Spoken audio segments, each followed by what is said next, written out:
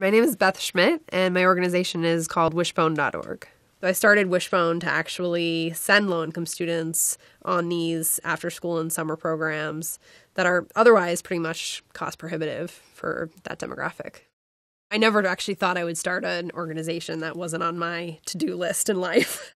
When you see a need and you see a gap and you experience that gap firsthand, there's not really a choice to turn away from it.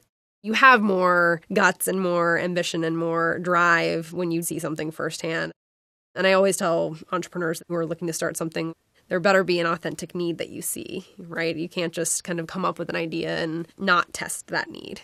I was a teacher, and so the thing that fueled me right away was seeing the faces of my students. But I think the pieces that keep me really engaged are the ways that we track students, seeing their grades go up and seeing their engagement levels go up and what a game changer this can be for them.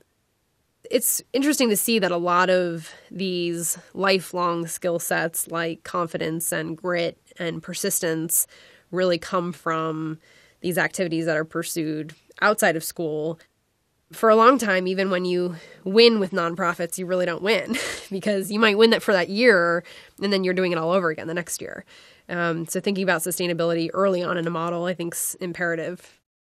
I think nonprofits are coming to a new age, and that age is sustainability and thinking about nonprofits just as any for-profit company.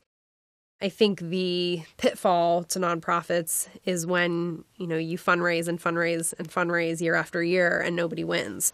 Your model's not sustainable.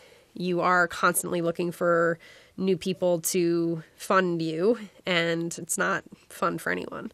The positive piece to this is that we're coming to a new age where people and new leaders are really looking at nonprofits as a sustainable market. There are ways that we're looking to kind of remain sustainable as opposed to continually fundraising. And I think that's important to think about when you're looking at scale.